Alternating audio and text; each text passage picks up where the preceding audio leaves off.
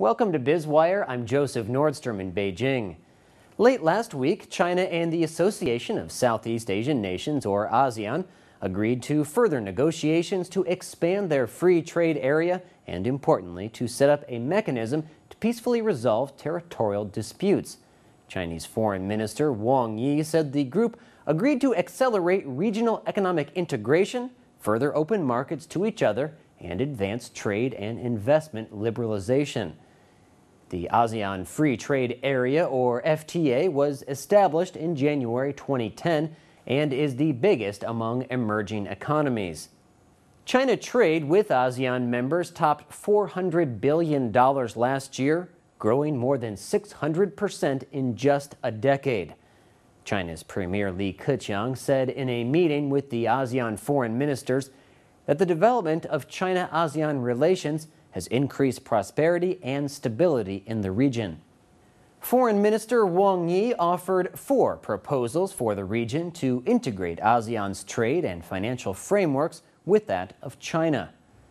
Wang advocated a free trade system based on RCEP, or Regional Comprehensive Economic Partnership. Wang would like an Asian currency stability system to offer protection against market swings like what happened 16 years ago with the Asian financial crisis. China also proposed an investment and financing cooperation system, as well as an Asian credit rating system that would be based on the Asian bond market.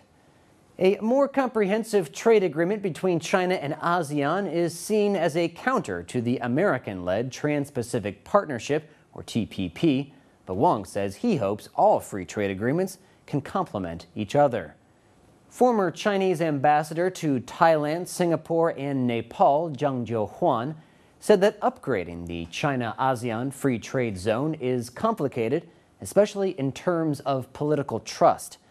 At the meeting, the foreign ministers agreed to consider setting up a platform for cross-border investment and financing to provide support for connectivity projects.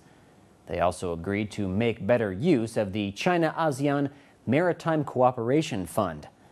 The meeting also discussed what have been bitter disputes between China and several ASEAN members over territory in the South China Sea. In 2 weeks, the sides will meet again in China's Suzhou to establish a code of conduct for handling border disputes so they don't escalate. China's foreign minister said there will be no development without peace, and all sides will do better with increased communication and coordination. The South China Sea is home to disputes between several countries over fishing rights and natural gas. The China National Offshore Oil Corporation, or CNOOC, estimates the South China Sea may hold about 5 times more undiscovered natural gas than the country's current proved reserves. In the meeting, the foreign ministers also agreed to further conduct exchanges and dialogues on security and defense, promote to establish a new regional security concept featuring common security and cooperation.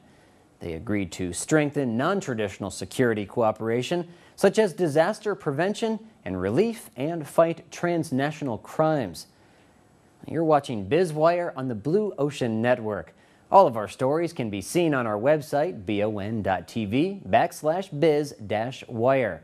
In just a second, we'll continue with more insight into the big picture of China's economy.